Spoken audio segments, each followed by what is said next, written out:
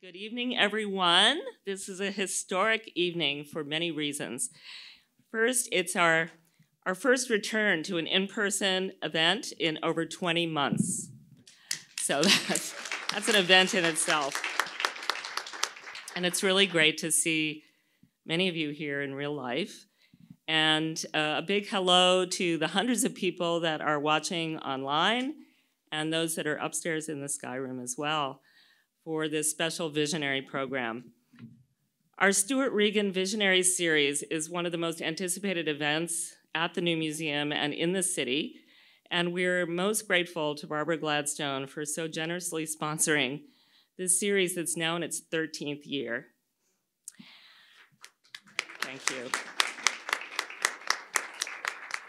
The series, which is dedicated to imagining a better future, is a tribute to the memory of Stuart Regan and all that he stood for.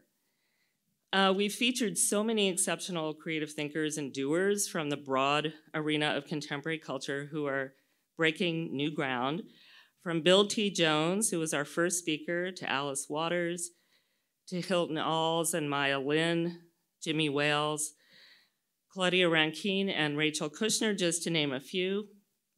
And tonight, we're absolutely thrilled to honor and hear from two brilliant artists in conversation, playwright and actor Jeremy O.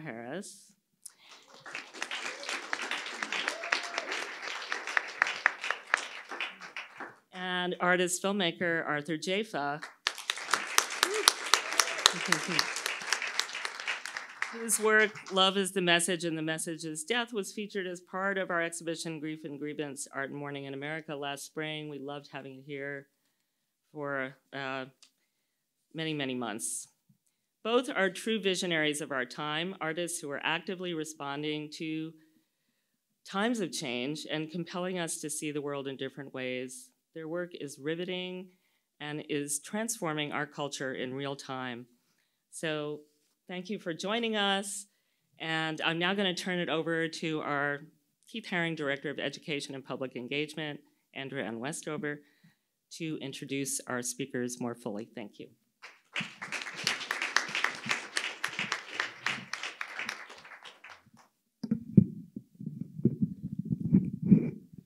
Thank you so much, Lisa. Welcome again to the New Museum of Contemporary Art. We are thrilled to welcome you back in person, and especially thrilled to welcome and honor our visionaries this year. I'd like to begin by acknowledging and paying respect to the Lenape people, elders, and ancestors, past, present, and future. Again, on behalf of the New Museum, we are thrilled to inaugurate this year's edition of the Stuart Regan Visionaries series. This annual flagship program recognizes individuals who have made major contributions to art and culture and who are actively imagining a better future. Programs like this are core to the New Museum's work of advancing new art and new ideas. In addition to thanking our director, Lisa, I'd also like to thank Massimiliano Gioni, Ed Nisson Artistic Director, and Education and Public Engagement staff members Andrea Calderes and Derek Wright, and the entire New Museum team who make this possible. The New Museum public programs are generously supported by the Bowery Council, digital initiatives are supported by Hermione and David B. Heller, and the Visionaries series is made possible by the Stuart Regan Visionaries Fund, established by a gift from Barbara Gladstone in honor of her son, Stuart Regan. We also thank our members and supporters, like you, who help make these programs possible. I'll now share some very brief biographical notes about each of tonight's honorees.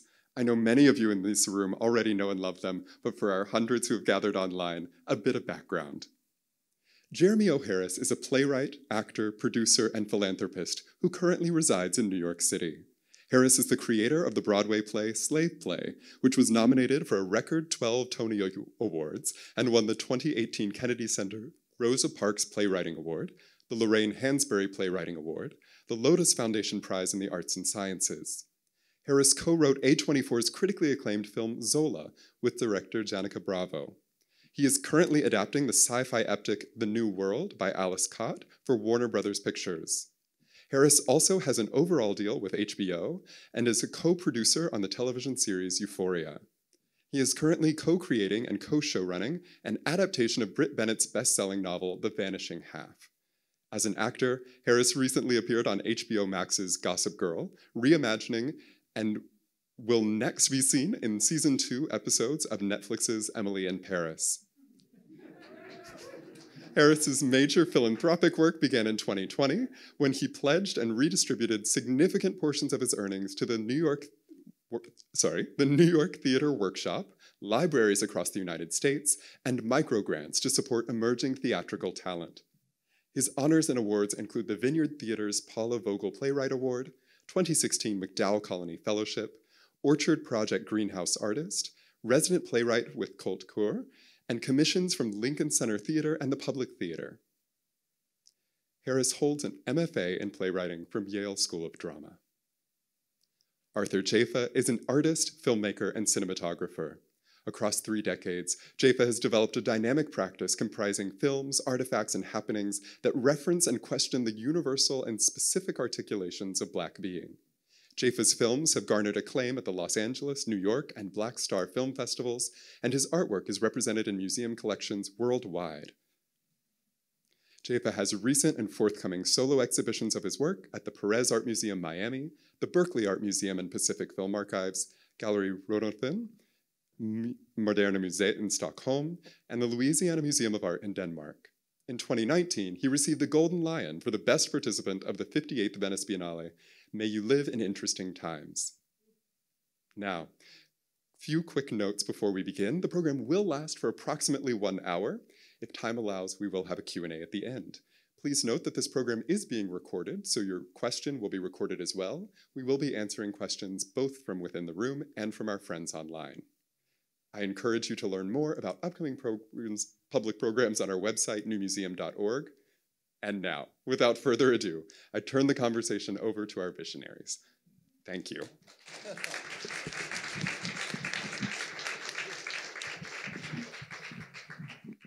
They asked me if I prepared questions, and I was like, no. No. I wanted to just hang out with you like we did in your studio that one time. Okay. Yeah. How are you feeling? I feel all right. I'm a little tired. Like everybody, I think it's running. Exactly. That's all right. So you're probably the person I know who spends more time on a plane than me. Really? Yeah. I don't think I spend nearly as much time on a plane as you. I like the last time I talked to you, you were like, oh yeah, I have to go to like Stockholm, then I go to London, then I go to Paris, I'm back to New York, then I'm back in LA. I was like, that's a lot.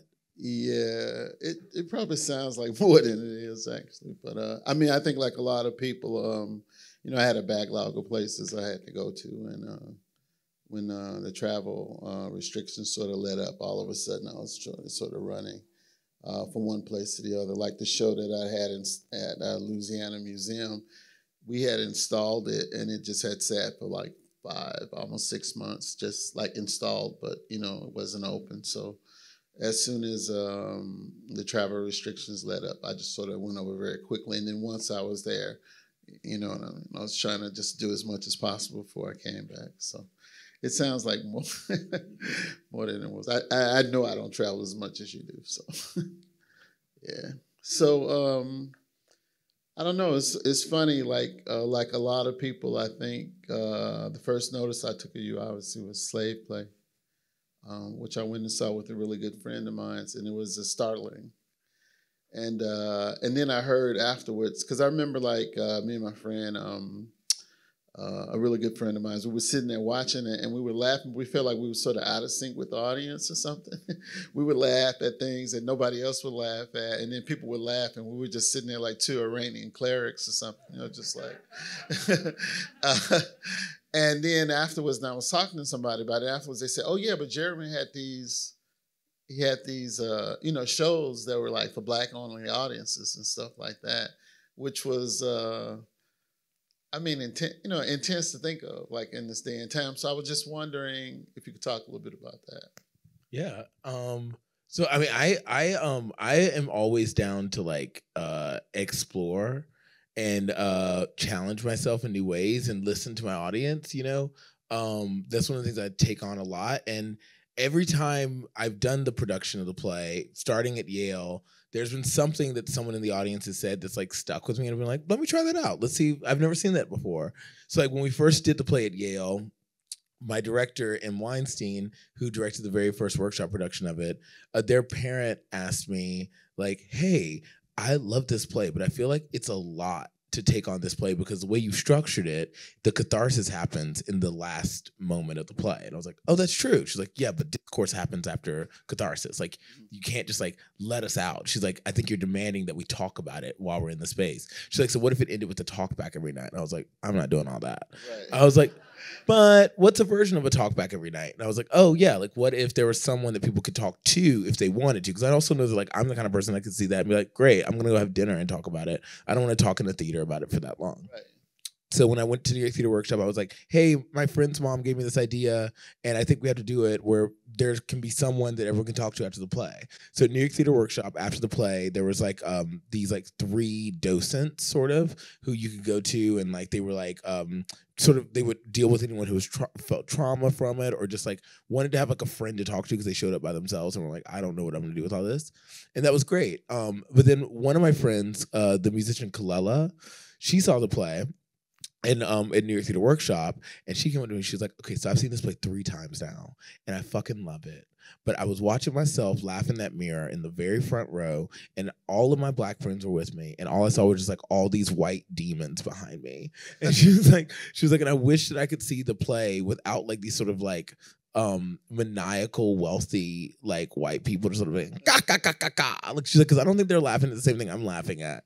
And she was like, could you do it one time with just black people? And I was like, I don't know if that's allowed, but I don't see why not. Yeah, I was like, let's try it. So then we went on Broadway. Because again, she said this after the play had closed already. So when I found out the play was going to Broadway, I was like, oh, by the way, so not only do I want to be a producer, but I also want to make sure that there are at least like 2 productions that are just for black people. And everyone was like, what? Yeah. I was like, I don't know. I think it'll be cool to do that. And I didn't know what it was going to feel like. I didn't know what it was going to be. I had this complex relationship because I think that like you, I think this is an experience that a lot of young black artists have or successful black artists have, wherein like your success is very much like celebrated by the black community, but there's also like portions of the black internet that will always say you're not doing something right for someone else. And sometimes for me, I don't know if it's the same as true with you, the loudest voices are the people who say I'm doing it wrong. Mm-hmm. So especially with the sort of like heightened lens of the capital that Broadway brings a playwright, I was feeling really guilty about the fact that there were so many white audiences. And I was like, do black people like my play? I don't think they do. Yeah. Maybe no black person likes it. I'm just the only one. Never mind the fact that my mom had seen it and plenty of black people had seen it before that. But, the internet's loud. And so I was like, we're doing the thing. We're doing it with all black people. Let's see if we can get them there. So the first blackout night we had, almost the entire theater was full. It was like 700 people in the theater. And it was the craziest experience I've ever had because it felt like for the first time theater coalesced with what my nostalgic idea of theater is, which is that for me, as someone who grew up seeing my first theatrical experiences in a Black American church in the South, where like, the sort of pentecostal fervor that like takes over an audience is what I always felt when I saw Shakespeare. And that was the only other place I felt similar. Like I actually saw that church-like vibe inside of an actual theater on Broadway with 700 Black people whooping and hollering and like, engaging and like with the full freedom of their body, taking over the space and being like, and rejecting the sort of like cultural norms of the theater, many of which were literally invented by a Nazi when Wagner made the ring cycle, just like Google it. But like, people were like, like talking back to the theater and be like, you better tell him, bitch, or like whatever. And then like, at one point, Keke Palmer was like, I gotta go to the bathroom. And then she's like, got up, went to the bathroom, came back, which is like, it seems like such a small thing, but it was the way in which she did it, where she had her finger up like this, which was like a gesture that was reminiscent of like childhood and going to church, being like, I'm listening, I'm here, I'm present, but I'm just gonna exit for a second. And I felt like that sense that I truly allowed a theater on Broadway to feel like a space completely owned by by a Black audience felt like revelatory, and it made me think about places like the Studio Museum and all of these other Black museums that like sit like, in tandem with the new museum or, the Whitney, et cetera. And like artists are fed into both very seamlessly. And I started mourning the fact that like, even though we have the National Black Theater and even though we have like, the studio theater in DC, there is not like a sustainable Black, like, there's not a sustainable Black-owned theater at all in America that's like at the level of like of any of the major Broadway houses. They don't have the same infrastructures. They don't have an audience size between 700 and 1,500, and that just changes things. And it made me like imagine and yearn and like point towards a future where like that could be something. I think that's one of the reasons why the art world feels a little farther ahead of us in sort of discourses around race and theater. But you're think so? Really? I do, but I want to know what you think about that, because I think that there's like I think that the discourses feel at least more elevated. Like I feel like we feel because there's no stable institutions we can point to as like living, breathing Black institutions that like keep the Black canon alive and in conversation with like the very loud, large, like white contemporary canon. A lot of people will say things that are just like truly psychotic. I'm like, wait, like you studied theater at like a major university and you were just saying like, I've never even heard of a Black play that does like X, Y, or Z. And it's like, well, literally there's so many from literally like the 1920s on that do exactly the thing you're talking about. But there's no like sort of no museum things, right? So like I'm thinking about like the fact that like I feel like people like me who yearned for experimental Black work forget that Melvin Van Peebles, or don't know at all that Melvin Van Peebles had a musical on Broadway in 1972 that was nominated for a Tony for Best New Musical over Jesus Christ Superstar, called Ain't Supposed to Die a Natural Death, right? I think people don't realize that Ntozake Shange's play wasn't a rarity in 1976, that actually in 1976 on Broadway there were like 9 other shows by Black people that same season. And I think that now they're like, well, look at this, we got 8 Black shows on Broadway this season. I'm like, that's not enough. Yeah. Like there's been moments where there have been more. And I think that the art world seems to remember that a little bit better, but maybe I'm wrong and it's a grass is greener thing. Yeah, maybe. I'm not sure. Honestly, I think it's like really complicated because I was just saying to some people last night, we got on this conversation and John Michel came up, Basquiat. And I was saying like, I feel a sort of way about him. Like recently I'm feeling like, Elvis Presley had a twin that died in birth or something. You know what I mean? Jesse, I think, or something like that. And like with me and John Michel, the thing is we was like almost exactly the same age. Like I think my birthday is November 30th, 1960, and I think he's like December 4th or 5th. So literally like within a week of each other. So, and I say that, nobody in my mind, like John Michel is like a once in a in the century kind of artist. But I remember the first times that I saw his work, how I felt like I just got it a lot. And I think a lot of that was generational. But the fact of the matter was like, it was kind of just him. I mean, not in terms of, obviously there are all these incredible artists now. We've seen this trend in the last, 10 years or so, like a Jack Whitten, an artist who's absolutely operating at the highest level, but really didn't have any real success until very, very, very late in his life. So there were all these artists around, all the time. There were always people working at a very, very high level. But in terms of actually having any sort of, mainstream traction or blue chip status or something like that, they kind of just didn't exist. So, you have like a John Michel, and like I'm thinking like that's the 80s. Like that's really not that long ago. I mean, it's really not that long ago. And then after he died, like essentially, in my mind, the only 2 Black artists, which it sounds crazy to even say this, there were just 2 Black artists. That would be like David Hammonds and Lorna Simpson, and without, like I had a conversation. I don't even know if I can really talk about it to a certain degree, but I guess what I'm trying to get at is this whole idea that when you say like we were going to have a blackout show and they were on black, and then we say like, is that even possible? Like, is it legal? Like there are certain rules and regulations. People have forgotten that I did that, and like we just announced, like, hey guys, like doing more black culture. And people, I went to some blog and they're like, how dare he do this? He's doing this for press. He's trying to do something like racist, but like opposite. And I was like, wait, first of all, we already did it twice. Like no one gave a fuck. And also, what? Like, are you crazy? Like, do you know how many times? Like, go to the Lehman trilogy right now. I dare you. Tell me how many black people you see there. You'll see 2. That's a whiteout. Tell me it's not. You know what I mean? Like, absolutely. There ain't nobody black trying to see the Lehman trilogy. I'm sorry. Exactly. Like, exactly. No, it's true. But you know, it's really interesting though. If you think about it, it's like I remember like in the late '80s, I was at this conference here in New York, and I said something like, "Oh yeah, friends of mine are starting to say things like we're the victims of integration," and there was like literally like a gasp went out over the audience, you know, like older, you know, black artists, I guess thinkers and stuff. They were like appalled by the very idea of it, but I guess we were kind of like young enough, we were old enough to have got the tail end of, you know, the black universe, like segregation and stuff like that.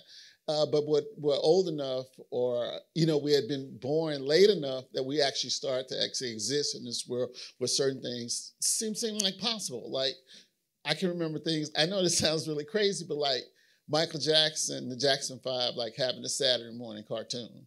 Like, you know, there was a moment where it was like no black people on TV at all. And then within a year or two, you had the Jackson 5 having a cartoon. Or I was just saying to somebody the other day, I remember, you know, we were talking about race, and I was saying, like, I can't remember my parents ever saying the word race to me. I don't remember when they said it, you know, or if they said you're black.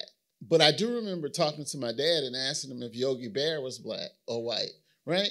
So I guess what I'm trying to get at is like, it's very interesting to me how like an act like the Blackout in a sense is reinstituting or reinstantiating a sort of situation that we all fought to get out of, basically, which means a contained black kind of context. And it's interesting to me because I do feel like increasingly I've had this come up where I feel like I tell people I think like there's a real fear of what I would call like radical difference, you know, and it's like it's kind of understandable because on one hand people know the uses to which difference is put, you know, like we say, oh, this person is attracted to that person, that's not appropriate, and via this is going to happen to them. Or this person wants to live in this particular kind of way, so X, Y, and Z is going to happen to them. So we get into this whole thing where this, you know, people will often collapse equal and the same. Like they'll say, we're all the same. And then they'll say, we're all equal. And they do this weird blurring of the thing, whereas in reality, yeah, we all should be equal, right? But we're not all the same. You know what I mean? And I wonder about this whole thing of leveling difference. Because to me, even if you say you're going to have a space that's only black people, it's fearful because on one hand, you're saying we are different, which is scary because we know they're going to say, yes, they are different. See, by their own admission, they're different. Yes. So they should be treated different. But at the same time, you know, to run away from that, and this is like, I don't know what this effect is called. It's like, I know certain black people who basically won't eat fried chicken or won't eat watermelon. There was a New York Times article today about this. Did you read it? No. It was like, it's going viral. Also, I get tagged in anything about interraciality, so like I know them all. But there was a story today about a black woman, or it's about black people in general who like code switch in front of white partners. And so this black woman's like, I wore my Birkenstocks on this date with this white man that I'm dating now because like, and I would never do that with a non-black or I would never do that with a black person, like wear Birkenstocks on a first date, but I wanted him to know I was fine. And she's like, and I talk different. And like, he never saw my natural hair. And it was like, whoa, that's crazy. Yeah, but anyway, keep going. No. Whole article. I'm just like, I'm curious to know, like, because you were going, you know, you obviously are a student. You're not just a practitioner in theater. You're clearly like a student of theater. You know what I mean? Because you kind of have to be to survive in these spaces. Like me, like my own particular trajectory is like, you know, studied architecture, wanted to be an architect, realized very early that I wasn't going to succeed in that. Like I couldn't quite figure out. I couldn't see in my head how I was going to get to the target. You know, the target being like the same kinds of things I'm interested in now. It's like, like I would say now, like, like if I talk about cinema, I say, like, how do you make a black cinema? Like, what does it look like? Or and I would have said at the time, I would say, like, if Kind of Blue was a house, what would that look like? But the reality is most black people I knew didn't own their own houses, much less were in a position to sort of subsidize, you know what I mean? An experiment, like when you say you want to do experimental theater, to subsidize experiments around their house. Even like, like I guess the most successful black architect, most people say maybe like Paul Williams and stuff, And, like 99% of his clients were white, and a big part of the myth of Paul Williams were all the things that he had to do to actually survive in the context. Like he learned how to, say, example, draw and write upside down, right? Because most of his clients wouldn't sit next to him. As a black man, they wouldn't actually sit next to him. So if he was actually trying to show them what they had an idea, he'd have to put the drawing in front of them and draw upside down, which became a bit of a parlor trick on one level, but it was essential for him to survive. So these are questions of difference and specificity. On one hand, they are, and I've sort of said this before in many ways, but they're the thing that sort of, since our misery, like our common misery is bound up with it, but at the same time, it's the thing that gives our community shape. It gives us contours and stuff. So I guess one of the things I'm really interested in, with any black artists, particularly black artists who have got some traction or had some success or something like that, is how you negotiate, or do you think about when you're making work, who you're speaking to, like who you're addressing, I would say. I think that like I genuinely never thought about that in the manner that I'm thinking about it now when I was making my work, because I always was thinking about like, what do I want to see that I've never seen? Because I'm always like, I'm a Gemini, so there's like two happening inside of me. And like, I'm always trying to get myself off, because it's like, there's so many things that I go to that like give me like literally nothing. Like literally the amount of movies that are up for Oscars right now that I've had to go see and I've been invited to, and I've been like, why are people saying this is good? Like this gives me absolutely nothing. It's like and I'm such a student of every part of culture that I like, like I'm a student of art, I'm a student of dance, I'm a student of theater, I'm a student of film. So I'm just like, sorry, like Catherine Breillat did it better. Like, like why are we doing this and pretending like it's new? Like and so like when something does really gag me, I'm like, oh, that's what I want to get towards. I want to get towards like gagging myself again. and feel other people be gagged around me, right? But like there's no specific person that I'm trying to gag more than myself, right?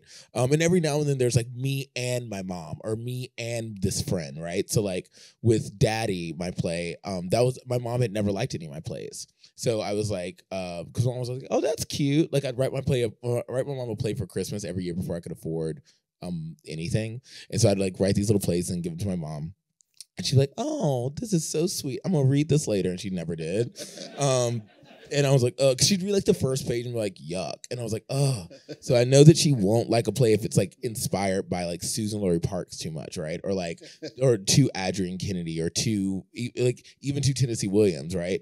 What my mom wants is like a melodrama where she's the star, right? You know what I mean? Where like I'm the star and she's the star. So like I like actively worked on a play for me that I was like, how would I make a play for my mom that I would like, right? So it's like, it's about a black gay boy who's like in an intergenerational relationship with like a white art dealer, and he's like a 25-year-old black artist making contemporary sculpture. And like that, I knew that would excite me, because like everything, because like I was about to apply to Yale, I was like going to McDowell, like I was in all these like white daddy spaces, right? And like navigating how much of my soul I would have left. And they were just being like generally nice, but I was like, this is psychotic, like what do you want from me? And like, and I wanted to like deal, because again, like what does it mean to have like a sort of like benign or passive malice and not even be aware that you have that, right? But just your presence is that, like, just the building itself is like so I wrote that, and then I was like, but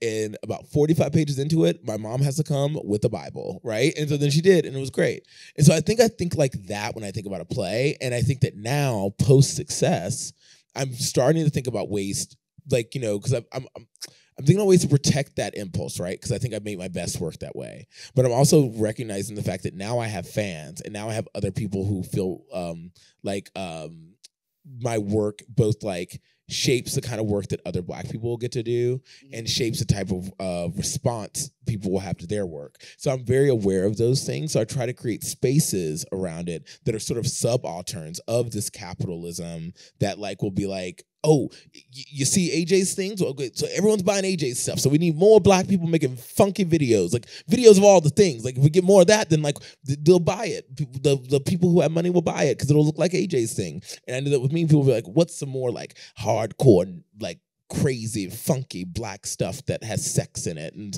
I don't want people to think that's all I want. So like I created like the Golden Collection so that people can see all the kind of plays that I like and like create like these salons and all these. So I think that when I think about how who I write for, I'm now thinking as I'm in the act of making, still just me and the couple people I want to give this play as a gift to.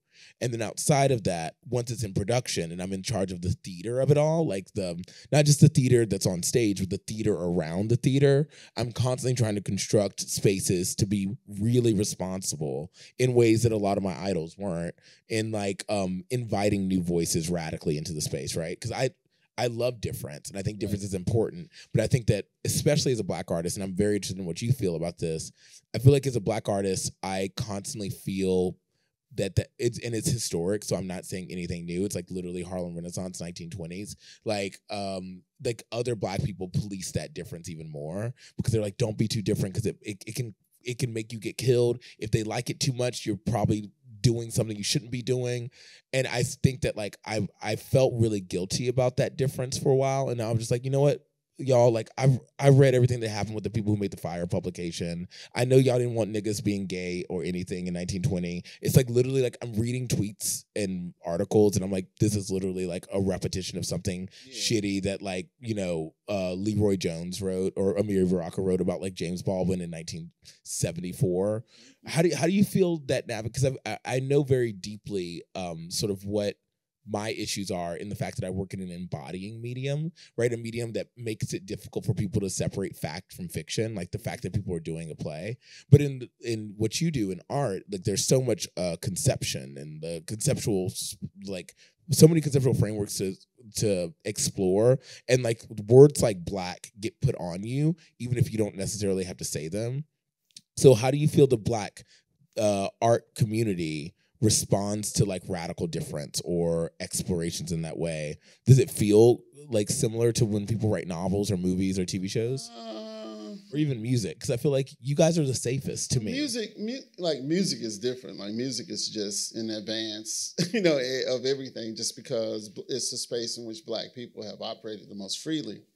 With the most complexity, diversity, and all these other kinds of things. And so often when I talk about what I aspire to, I always would go to music. And sometimes I think people think I go to music because music is so great, which it is, right? But a big part of why I go to music is because Black people have heard everything we've ever done.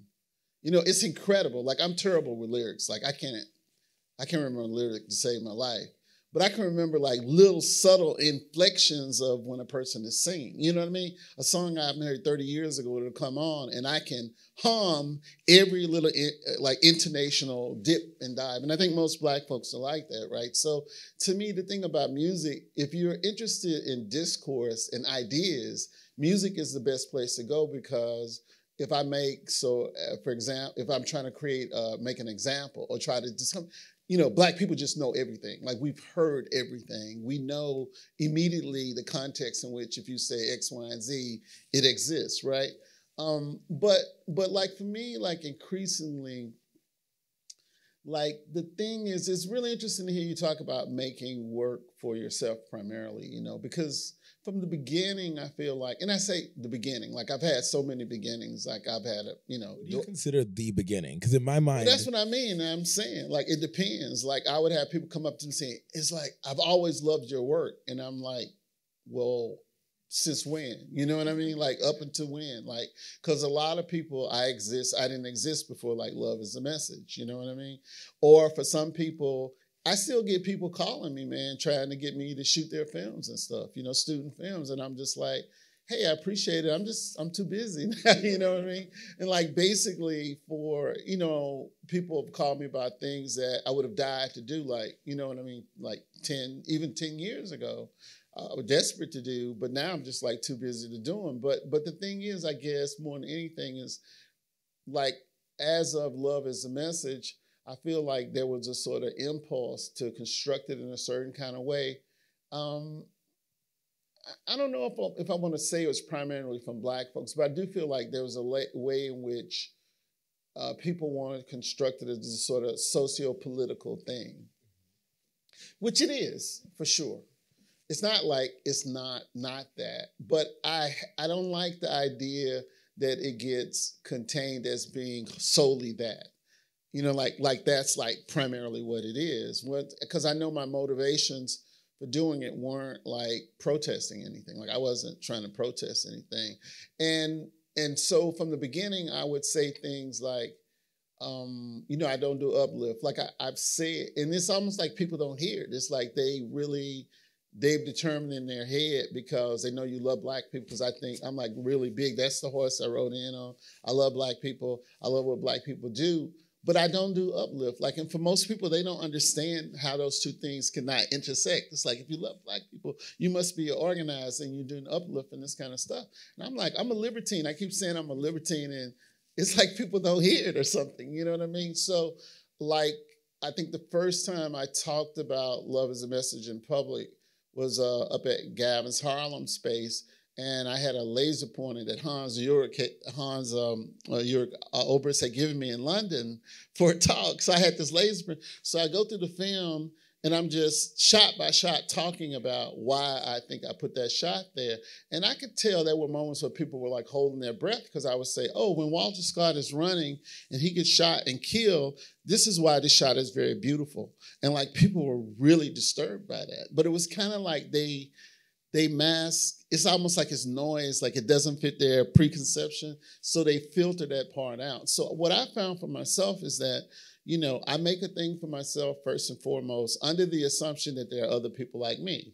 Like I think like I'm a witch, for example. Like I got this whole big thing about being witches, and how like let's say if 1 in a million is a witch in the community at large, right, in humanity at large, and then you say, okay, so now you got this isolated population of Black people, right? And so that means maybe if you have 1 million Black people and there's 1 in a million, and then given all the things that happen to you because it's an anti-Black environment, you know what I'm saying? The odds start getting slimmer and slimmer and slimmer that you're gonna meet another Black witch, right? So if you grow up in a small town, you grow up thinking like you're weird, right? But you don't realize as soon as you achieve whatever velocity you need to escape the gravity well that you're born into, right? That as you go into the larger world, like even that 1 in a million becomes 100,000 or something like that in the larger community. So when you get out, you start to get with this whole idea that I can speak to my own specific weirdness and there's an audience for it. And not only that, but when you create works that feed an appetite for a certain kind of weirdness, for lack of a better thing to call it, it creates more of that audience too, particularly if you succeed. Because when you start succeeding, then people start, replicating or trying to emulate what it is you're doing to succeed. So for me, increasingly, like, say if I do something and I feel like it's successful, then I get very, very worried about, 1, the nature of the success. Like you said, it's a conundrum. You can't get around it. In an anti-Black environment where Black people are a minority and you can't say who is going to basically buy your thing, you know what I mean? You get very, very quickly worried if you succeed, because does this mean that my shit is fucked up?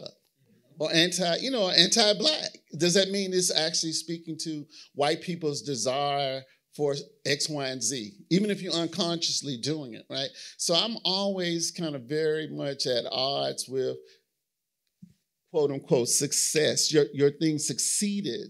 And then like I very quickly want to go against that. I don't even want to live in a house I built myself or a castle I built. I'm very afraid to get trapped in it. So like my trajectory would be Love is a Message, which exists in the context of everything I did before, which some of art stuff even, which the art was not interested in.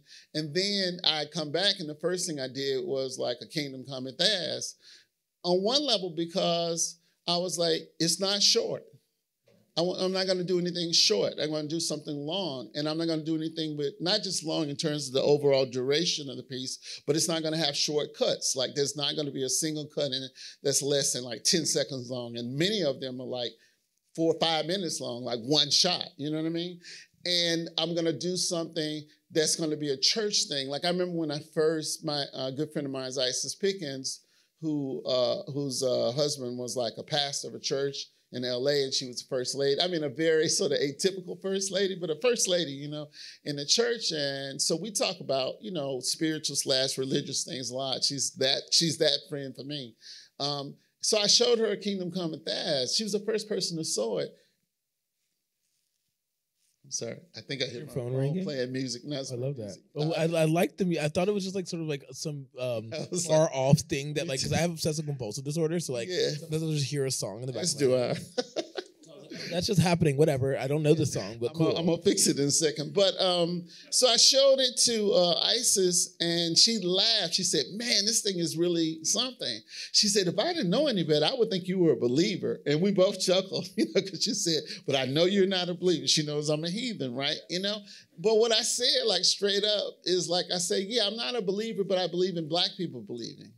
You know, our ability to believe things into being, to believe transformation, these kinds of things. And so, like, I know my whole thing is very much that. It's like, love is the message. Okay, now I'm going to do something that's not that. And then when, in a sense, that didn't quite register because I didn't think people kind of got how it was kind of going against the grain of love is the message, I did the White Album, you know what I mean?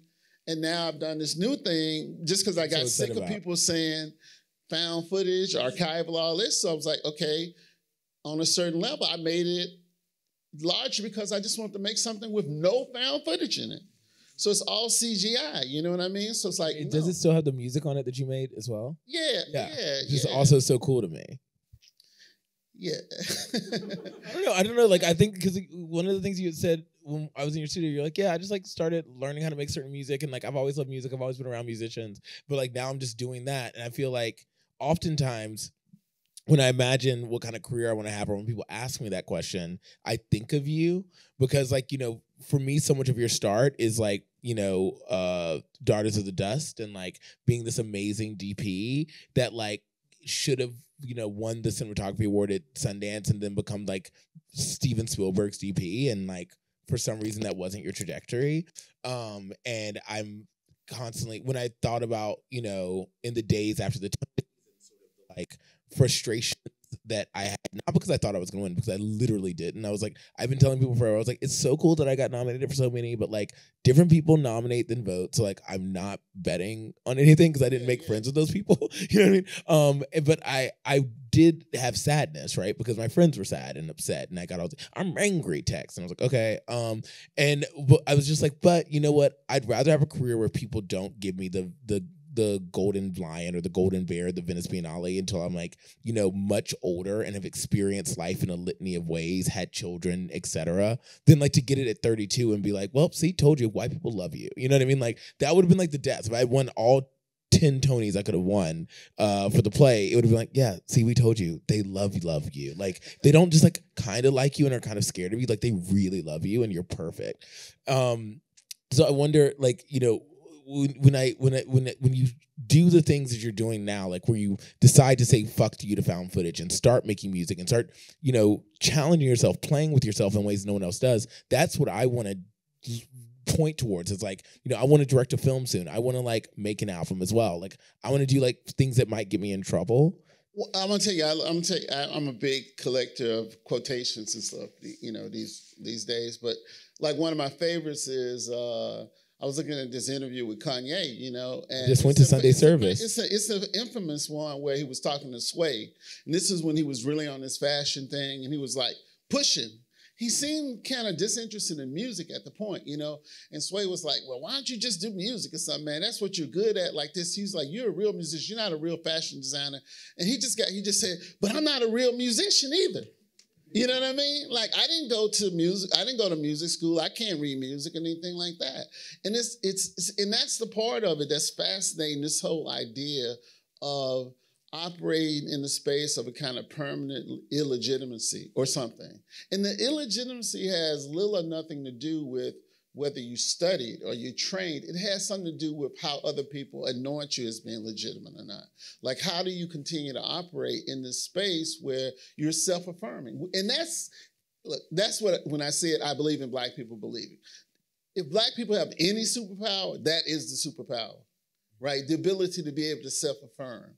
When Black people say Black is beautiful, or as I remember as a kid, I remember the transition from people saying something was bad, meaning it was good. Like, I can remember that. I can remember people saying, that shit is bad. And in my mind, I would go like, that shit is bad, meaning it's good. You know what I mean? In my head, you know what I mean? But it's something about that specific thing, I think, is like at the core of like the part of Blackness that we want to make sustainable, that we want to figure out how to protect. I started saying recently, like, I was in an interview and somebody was doing this artist thing with me after the show, and they were talking about me talking about my work. And I was like, well, my friends have always told me that I'm terrible in terms of talking about the meaning of my work, which is true. I very seldom talk about the meaning of my work because fuck if I know, you know what I mean? But I'm very, very good in terms of talking about process and aesthetics and things like that. As a matter of fact, and I'm starting to say this more increasingly, like my rap is elite. I have a very elite rap. I mean, the art, yes. Maybe it's very waffling here or there, maybe, but the rap is super elite. So You're Sagittarius. I am a Sagittarius, right? So I'm very conscious of something about the tension between what it is I envision making and my ability to be able to talk about it in a certain kind of way. A little like a jackleg preacher, even. Like I'm a little suspicious of it, maybe, but like I'm really big. I know, like, if I'm making work that generates quips, even if I never say them in public, then I feel like that's a good work. Like, it's like, no masterpieces, just conversation pieces, stuff like that. Or like I was saying to somebody the other day, they were asking me about a Ghidra and the sound. I would say, yeah, I want it to be like you went to a Slayer concert and Teddy Pendergrass was singing. You know what I mean? It's just... I mean, my thing is I have a similar thing where it's just like, I don't make worthy work, but I make like the coolest work. Like, that's what I always try to think about. Like, I'm in this whole thing right now with this film I worked on with Janicza Bravo, and I love it so much. But like, I'm looking at all the movies that like are getting the really loud Oscar attention, and I'm like, oh, these works like presented themselves as worthy. And Jay and I never had to do that because we were like, oh no, our shit is fucking rigorous and cool. Like, period. Like you can't question our 85 page screenplay, so we don't have to put worthiness glitter on it. You know what I mean? And the same with Slave Play. I was like, I'm never gonna tell you like it's worthy of anything. I'm just gonna like do the fucking thing, And that's the place of exhilaration for me, because I would rather have people think about my work, live with my work, exist with my work, then have something be called a masterpiece and then forgotten, right? Like, think of how many masterpieces we've had to like go to the openings of in the last like decade that we don't remember. Right. I feel like that's the biggest issue with like the place that criticality is right now, like sort of like large form criticalities, that there's so much anointing happening that there's like very little rigor in like the space of like dramatic criticism, art criticism, film criticism, etc. And I don't know what to do with that, because it also seems to be so polarizing. Either it's like The Eternals is a masterpiece, or like The Eternals is the worst Marvel movie that's ever existed. I'm like, which one is it? It can't be both, I don't think, and I doubt it's either. You know what I mean? It might be, and then, like my thing again is like increasingly I'm interested in metrics, because they're arbitrary really, but the whole idea is like, how do you create your own metrics and how do you align what you're doing with that? You know what I mean? So like when you were talking, you said the word exhilarating. See, okay, so to me, that's a really good word. I like the word, like exhilarating. Like I want to actually go see things that are exhilarating. I'm less interested in seeing things that are good or bad. Like increasingly, good or bad is not It's not a productive. I'm telling everyone to go see House of Gucci. I don't know what you're doing tomorrow, next week. I don't know when it comes out. Go see House of Gucci. I've just, you know what I mean? It's 2 hours of Lady Gaga being exhilarating. I don't know necessarily I don't know if the movie she's in is called House of Gucci, but it is. And I love that. Does that make sense? Yeah. It's genius. It's exhilarating. You know, or I love Cecil Taylor, a word that Cecil Taylor started to use like later in his life, intensities. Like how do you make a work that has intensities? You know, not a specific intensity, but intensities. Yeah. Like how do you do that? And I constantly think about like the stuff that I'm attracted to. I had a conversation yesterday with a friend, an artist, and we were talking about, God, I wonder if I can even say the artist's name. Okay. Maybe I don't want to get in trouble. So say it. No, I'm not gonna say the artist's name. See, Gemini versus Sagittarius. It's like, one's like, I'll get in trouble. The other one's like, I'll flirt it with it. But we were having this conversation. I was saying how much I like this other artist's work. And they were like saying, well, you know, some people I trust saw that and they kind of didn't like it, you know, or they didn't think it was very good, or they said, well, the dancers thought the dancing was mediocre, even though they liked everything else about it, and the painters thought the painting was mediocre, even though they liked everything else about it, and it was like this litany. And they said, so I started wondering if it's good. It's just that people who know enough to know they don't know enough to say that's really mediocre dancing. And I was like, and they said like, well, in a way, it seems like that artist is more a talent scout, or it's something corporate about it, like their ability to be able to just pick things that are cool and put them in this context. And I was just like, well, that sounds like Larry Levan to me, like what you just described. So I refuse the whole idea that's corporate. I mean, corporate folks might do that too, I don't know. But I refuse that idea. And it really felt like in the moment, I was like, I don't know if this is a generational schism, because, I mean, I'm the same age as that artist, but the artist who was offering, it wasn't really a critique, it was more like an observation. But I was like, yeah, but I don't know. That's something really important about that. That's an important other kind of gesture of how you make work. It's not always, you know, these romantic ideas we have about what real creativity looks like. I'm thinking about this because I think about this generational thing a lot, because I think that there's like a real, and again, it's very interesting because I think Gen Z has taken on some of what Gen X had in a sense, which is like this real like sense that there's like corporate overlords that like have great like, you know, foresight or like ability to like do things. So this idea of like an industry plant is constantly around, and it feels like the sort of like a rehash of the sellout from like Gen X. And I was thinking that like some of the relationships to labor and like how one engages with labor are very Gen Z, Gen X, like repetitions. Anyway, one of the things I find really crazy is this like sense that like corporate can be aligned with this with an idea of scouting talent with any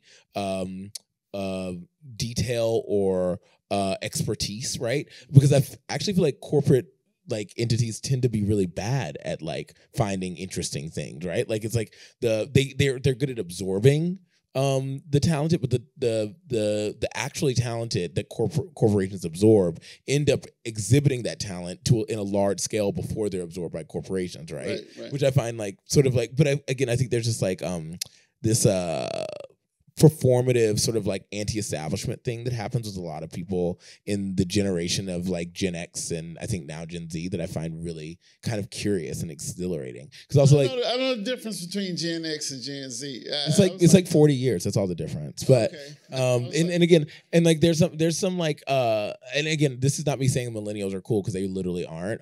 But like and I actually learned a lot more from Gen Z. But I just find that some of these rehashing discourses to be very interesting. I've been thinking a lot about industry plants because I've been called one, and I'm like, wait, what industry? Called the what? An industry plant.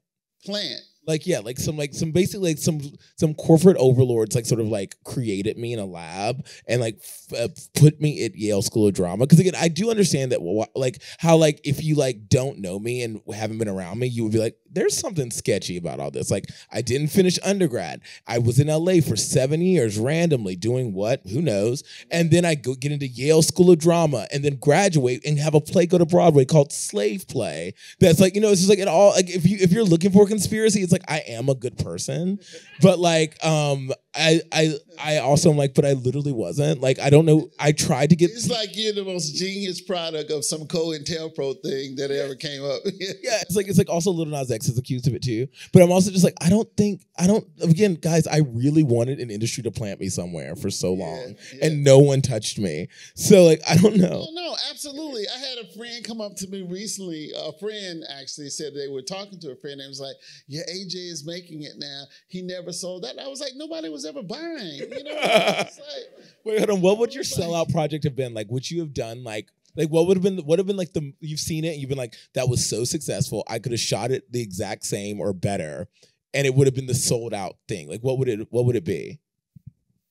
You mean as a cinematographer? Yeah, or just not, or an artist, anything. Like, what do you imagine could have been your pathway to selling out that would have allowed you to have like a comfortable life for your 30s in a way that like is different, or your 20s or whenever? I mean, to me, my life feels like I'm in some sort of video game or something now. Like, so, I mean, it's weird. Like, even money, like I say now, is monopoly money. And I don't mean that to discount the importance of money, but because it's important, obviously. I mean, for the first time in my life, I don't worry about my rent, car note, or anything like that. But, you know, it's not the answer, as people say, said before. But, like, there have been so many, like, multiverses. Like, I'm happy to be the AJ in this universe that I am, because there's a whole bunch of AJs who are sad, broken down people. You know what I mean? Because, there were so many moments where I could have gone down a particular path. Like, my best friend always would say, man, you need to get the fuck out of here, man. You need to go to England or Germany or Berlin or somewhere. Like, he was saying it 20, 30 years ago. Like, I had people give me opportunities that I could have, like, I know some of these, people say I'm like Forrest Gump almost. It's like, I remember once Warren Kar-wai asked me to shoot his next film, right? Which was In the Mood for Love, which is his greatest film, right? And I was like, I remember being at the New York, I think it was at the New York Film Festival. Norman Wong, who represented him, had shown him Daughters of the Dust. And I remember him holding my muscle and said, you have very strong muscles, so you can do a lot of good handheld shots. And I was just like, kind of crazy. But, or John Woo, for example, asked me to shoot his first film when he first came from came from Hong Kong to here. And I was afraid to do it. Like, I was kind of like nervous. Like, my dad, who never uses profanity, is the one time I ever remember him using profanity in front of me. Because I was like, Dad, I don't really know. I don't know if I'm ready to shoot. It was a Jean-Claude Van Damme action film. And I was like, so I was going to be jumping from Daughters to that, right? And I was like, I really don't know if I'm ready for this. I'm a little nervous. And my dad says, son, if people think you're ready to do something, they want to give you the opportunity to do it, and fuck it up. You won't be off any worse than you are. But I mean, it turned out that John Woo didn't even have enough control and autonomy to hire me. He was very embarrassed that they asked me to do it. And then in the end, he was, overruled. And they hired another fine cinematographer, but you know what I mean? But I often think of all these junctures where I could have gone down certain paths. Oh, man, giving me the script, The White Man Can't Jump. Like, when you say, like, if you go to, at Sundance, like when I won a cinematography award at Sundance, there was one script that ended up in my hand. And I remember just seeing the title of it, White Men Can't Jump. I was like, hell no, I'm not shooting no film called White Men Can't Jump. Like, my mentors would kill me. They didn't put me here to do that. And even I tried so hard for so long, man. I can't tell you so stories. I can spend a whole night talking about horror stories about me trying to exist as a cinematographer. Tried so long to shoot other people's films and stuff, and really, really love cinematography as an art form. Would have been super happy to do it for a larger part of my life. But I just never really got the people who would have been interested in me doing things, didn't have money to do things. And then the people whose work I would have loved, like shot for Andre Tarkovsky or something like that. That would have been incredible. But I just would never get offered things that were like interesting. So I would find myself constantly, I remember it got to the point where when people would interview me to shoot a job, I would just like not say anything. I would make myself just be monosyllabic. I would just say, and then I would go and say, I'm going to say yes to everything. They say, no matter how idiotic it is, they would say something, I would say, yes, that's possible. Yes, that's possible. Yes, that's possible, like that. And even then, I remember once I went in pretty late to, I was like sort of desperate for work, right? And I was like, I got to do something because I got my kids. I got to take care of my kids, all this kind of stuff. And I went in for this job. A friend recommended me. I went in and they interviewed me. I said yes, yes, yes to everything. And then eventually they said, well, what's your vision of cinema? And I just looked around like, is this a setup or something? So, so I did for me, it was anybody who knows me, it was a very tight 30-second, this is my vision of cinema. And then I was like, they said, okay, this is great. And then I went and talked to the money person, and it was like $100 a day, to do that job. And I was like, wow, I don't even know if I can afford to do this job, right? I don't know if I can pay my bills with this job. And I said, but I probably need to take it because if nothing else, if I work for 3 months, my chops will get up, all this kind of stuff. And I'm sitting at the bus stop in LA. Now, this tells you where I was at. I'm sitting at the bus stop in LA contemplating whether or not I can afford to take a $100 a day job. And they call me while I'm sitting there and say, you know what? We've decided to go with someone who's less experienced than you. And I was crestfallen. I really was. I mean, it was like a kind of Latino Degrassi High type thing,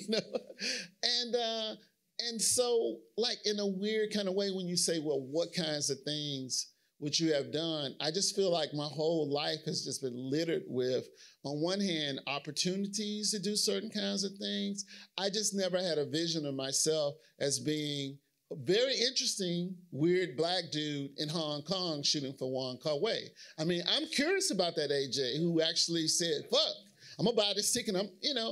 It's a lot like that move is a lot like my fantasies of Jimi Hendrix going to London and getting a deal and starting the experience. I mean, I get that. One of the reasons I love techno in addition to the music itself is because in Germany, they revere techno artists. So Jeff Mills and people like that went over there and they were recognized as the geniuses that they were. So I had all of these fantasies about going elsewhere to get myself on. But for me, I always felt like there was something about just staying, as my friend Fred would say, in the hole. Just like, I was like, at a certain point, I was like, come hell or high water, this is it. Like, I'm kind of not built constitutionally, or I'm not interested in going elsewhere. Like, wherever I land, it's going to be this. And for a long time, I just felt like, I just was saying to Gavin not that long ago, a few months ago, I was like, we were sitting up having dinner or something. I just casually said, oh, I'll always be a failure in my mind, and he just looked at me and said, what are you talking about? And I was like, at my age, unless if I continue to be successful, and maybe if I live to be 130, maybe, like I could have more life as a success than as a failure. But most of my life has kind of has been not a success. I mean, it's weird. Like if you meet people, like you're 20, you start out, everybody has a vision of what they want to do. The pragmatic people by 25, they go for something that seems realizable. But most people can hang on to their about 30, let's say. And most people, when they hit 30, they seriously start looking around if they're not getting traction in terms of what they can do. Because then 30 to 40 is that critical juncture. Some people go past 30. Once you start to get to 40, it's no looking back. It's too late for you to, do the right steps and get there, however much money you need to retire, whatever the fuck that's supposed to be about. But, and then to be 40 and then at 50 and to be not a success, which is de facto a failure, is a very frightening thing. I have young people all the time come to me and say, how did you do it? I have older people come to me and ask me, how did you do it? And I'm like, there's no map. I can't give you a map. And if I could, this is not the road you want to travel. This fucking shit is like hair raising. You know what I mean? Like, my hair is fucking gray. I mean, because of this, it's not the way you want to do it. You know, I'm constantly exist in this tension between what I'm in a position to do now, what I aspire to do now, and the fact that it's an idea I had 30 years ago. It's like a Rip Van Winkle effect. I even told Gavin, a part of the tension in my work is the gravitas of a person who's been thinking about work for 30 or 40 years, but like a newbie who doesn't quite know how to make it. So it's kind of got a kind of sort of punk rocky energy, but with this other kind of thing going on. I mean, I know that's part of the character of my best work. I don't know if I'm ever going to get to this point where I'm going to sync up with, you know, the quality of my thinking about what I'm going to do is going to sync up with what I have the technical skills or the patience or the ability to do. And I've just accepted it, you know what I mean? But it's not something that can kind of be, I don't think, can be replicated or should be replicated. There's a, and I did this interview, you know Faith, do you know Faith High School? Yes, well, no, you told me about this interview. I love yeah, this interview, yes. I don't know them personally, but I think they don't like me too. They don't like everybody. Yeah, I think there might be some people they like. I just think I'm one of them that they don't like. Yeah, they don't like everybody.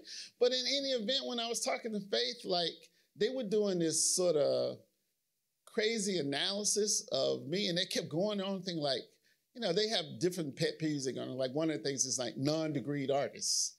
Like, going on about non-degreed artists. And I'm just sitting there thinking, and I never even corrected them. I'm like, I'm a non-degreed artist. What are you talking about? I didn't go to whatever the school, the arts. I've never been to an art school, anything like that. So it's just very, I don't know how I got on this very personal jag now, but it's very interesting being out here as a Black person who's succeeding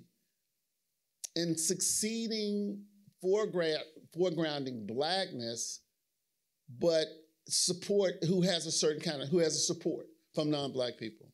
It's the most complicated thing to negotiate. I mean, I feel like there could be a secret, like you said, a blackout conference of people just having that conversation. Well, the thing you said earlier, I thought about this and I was like, oh wow, that is kind of what I think I did think of it like that. You said something about like how like most Black people don't own their own houses or something like that. And I definitely didn't see the Broadway Theater as a house I owned. But I saw myself as a guest that didn't need to be but it felt like a house I should own, and it didn't. And it also felt like I was a guest that didn't feel the need to be deferential to the house I was in. So I felt very much like that night was like my Rick James night. Like, you're like, fuck your couch night. You know what I mean?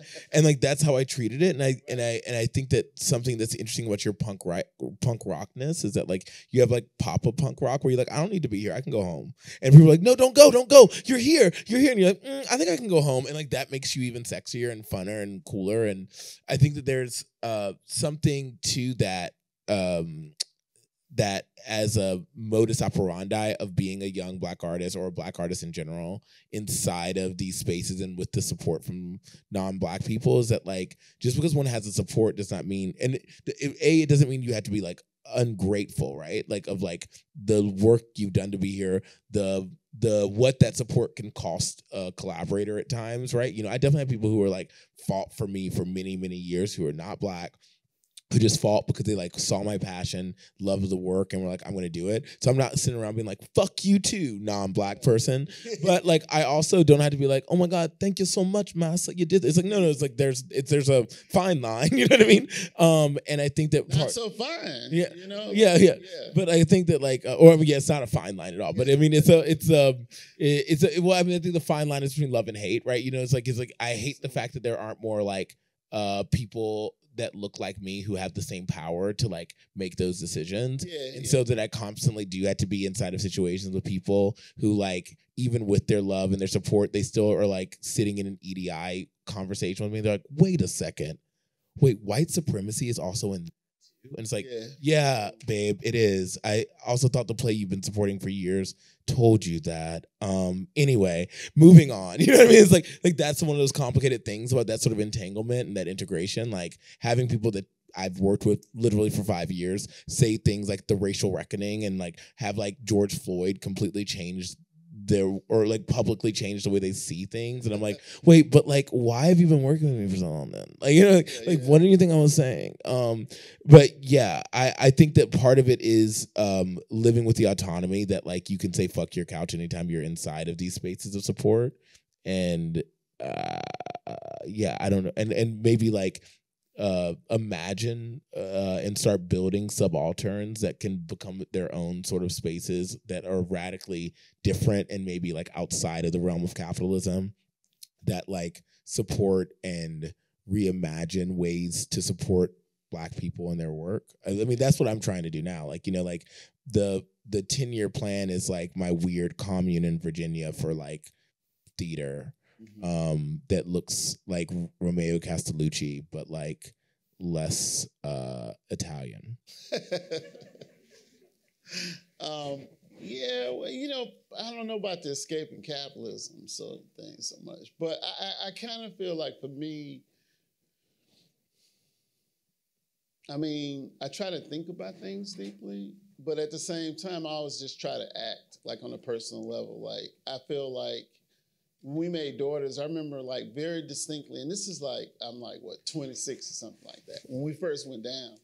And so I didn't know, what the fuck did I know? You know what I mean? But I did know enough to say to people around me, like, hey, and maybe I knew this because my dad had said some version of this to me at different points in my life.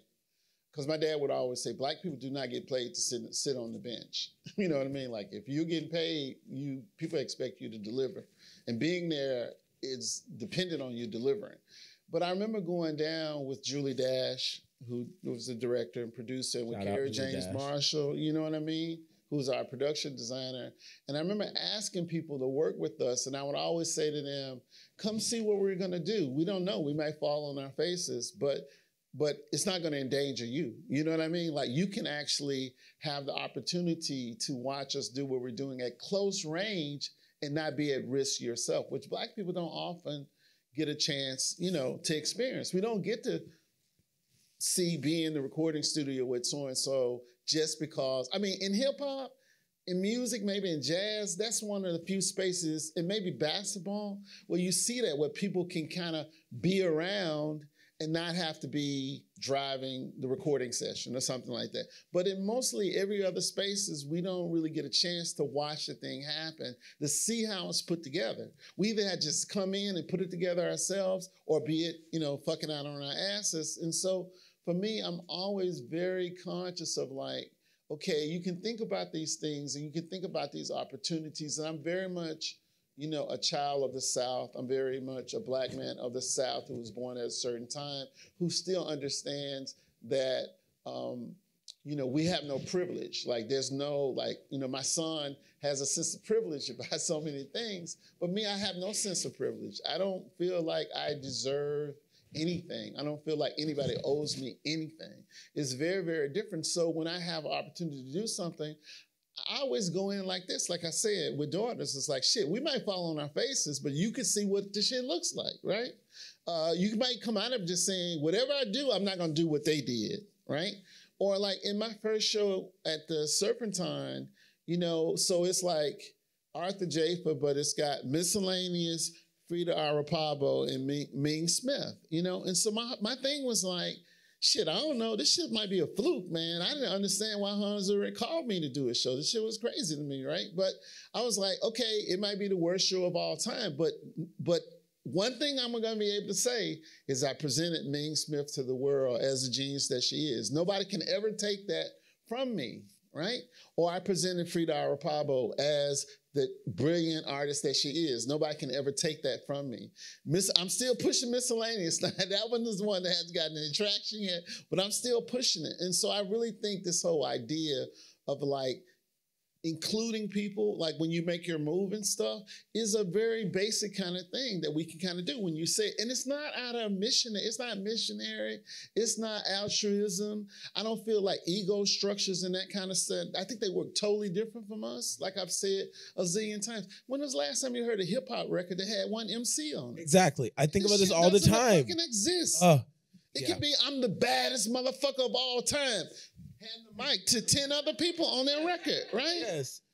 Like Wu-Tang Clan. Like, those motherfuckers don't have egos. Come on, Or the like, ego structure is totally different. They all have raging egos, and they still work together. It's like you doing a show with Ming Smith is like Kanye putting Nicki Minaj on a track, right? It's like he's like, listen, I'm gonna let Nicki eat us all up, and like that's just period, point blank. It's gonna happen. I mean, it's also for me, you know, the arrogant part of me is like, I'm that badass too that I can have Ming Smith. It's kind of, that's how Kingdom Come and Fast for me. It's like, I'm going to put this piece in my show that's got the baddest performance on the face of the earth, singing about shit they really believe. Fuck singing the song and interpret it.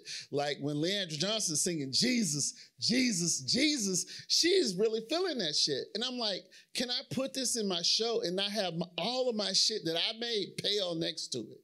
Right? So there's a part of challenging yourself. So part of it's like, this is like, yeah, I'm not afraid. It's like Miles Davis wasn't afraid to have John Coltrane, the baddest motherfucker in the world, in his band. He cried when John Coltrane left his band. And it wasn't because he was in awe, you know what I mean? But it's just, the ego structure culturally is just totally different. I mean, on some level, it has something to do with like a slave ship, being chained in a slave ship and like together. The togetherness of that and how that levels certain kinds of things. It does certain very peculiar things to your ego, I think. It does, just like Hortense talks about the question of empathy and how empathy is bound up with, you know, the slave ship as an originary site for who we are psychically, you know. I was just saying to somebody the other day, just like, I'm thinking like quips things, right? We were talking about a Gidra again, my piece, and I was saying, yeah, it's like seeing a James Turrell. You know how he'll just cut a hole in the ceiling, you see the sky? But imagine seeing that James Turrell and you're a slave in the bottom of a slave ship. Like if you chained in the bottom of a slave ship and they opened up the hole for a second and you saw the sky. Like, what is that? Like, what can we do with that? Like, I like to say, how do we mind the catastrophe of this thing? Like, what do we do with it, given it's all these horrific experiences that we've had, continue to have, and will have in the future? You know what I mean? And that, like, so much of the, so, I mean, like, this is so annoying because I'm, like, been so stuck inside of the slave trade because of this TV show I'm working on. Because if you're going to talk about, like, the, you know, biracial Cajun people in New Orleans, you had to start thinking about like the North Atlantic slave trade and like the Atlantic slave trade as well. Anyway, one of the things that I've been thinking about a lot so much is like how so much of our processing about it is still so in our bodies, because like so much of, you know, what they call like seasoning slaves, or like, you know, breaking them down, took place around language, right? And this inability to express what you had just experienced, right? So they would like mix people up and do all this stuff. And so like for so long we haven't had like a communal language. For so long of like that experience, you didn't have a communal language and like freedom in order to like talk about it and process it. So I feel like we basically had 200 years or 150 years to like process like 400 years of trauma. And so that means there's so much more to think about, so many more catastrophes to mine. Yeah, it's crazy. Also, the amount that like when I went to New Orleans, if you've never been to New Orleans, please just go and like visit a lot of cool places, because like it's literally like being in like a European country or like some wildly foreign country, like some upside down that's not America. And the histories you'll learn just going to all these museums that are all owned by Black people, some of them just like in someone's house, are crazy. Like truly, truly crazy. Like the amount of freed men that were in and around New Orleans from like 1600, free Black men from 1600 to 1848 it's like astronomical. You're just like, oh wait, so they were just like fully Black billionaires in the 1700s. Like, why did no one tell me about this? Like, oh, there was like fully like a massacre of like freed Black men who had went to, and like they all were French speakers who had like studied in France and like went to the White House and talked to Abraham Lincoln. I was like, hey guys, so like listen, like I know women shouldn't vote because yuck, but like we're Black and we speak French. Like we should be allowed to vote, right? Like we're smarter than most of our peers. And the president was like, maybe. And then they went back to New Orleans and all of these like Black Democrat or white Democrats were like, killed them. And then they like literally massacred them. And no one ever told me that history until like I went to New Orleans, and like, I don't know, it's crazy. Anyway, so much catastrophe to mind. I'm obsessed with you. With me? Yeah. Your brain, the way you process things.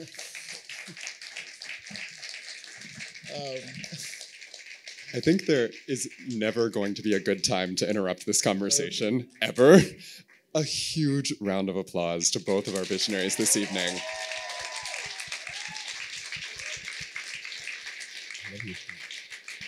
Thank you so much. Thank you for pushing for what you deserve, want, and need. We all appreciate it. Thanks to all of you who have come and joined us this evening. Enjoy the rest of your night here, online, and wherever you move forward to. Thanks.